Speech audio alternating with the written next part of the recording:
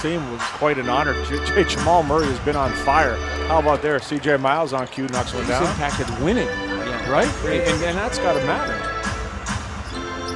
Oh. And the three is good. It's a 22-8 run. Pascal, Miles, and Pirtle right there on the feed from Vanvleet, going with the two-point hoop, the no look, and knocked away by Fred Vanvleet.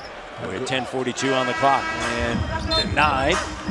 I'm not trying to guard it. Pirtle with the denial, and Vanvleet goes in strong. Oh, man. And tons of contact, and Vanvleet finishes. Raptors by 14.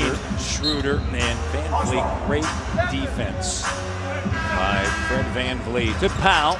Great control and great vision, and a three is good. That was a big play for Powell. A lot of times we're seeing force those plays, Matty. Right now for this team, it's critical. Banked in, count it. It's like Kyle Lowry and DeMar DeRozan. How many times does Kyle catch you coming off a screen? If you reach, if he feels you reach or grab, that's when he goes up right away. Scoops it up. Here's Vanvleet, transition opportunity. Vanvleet attacking, and he's going to head back to the foul line with 4:30 left here in this second quarter. Impressive. I know Atlanta 20 or more assists. Vanvleet steps into the three.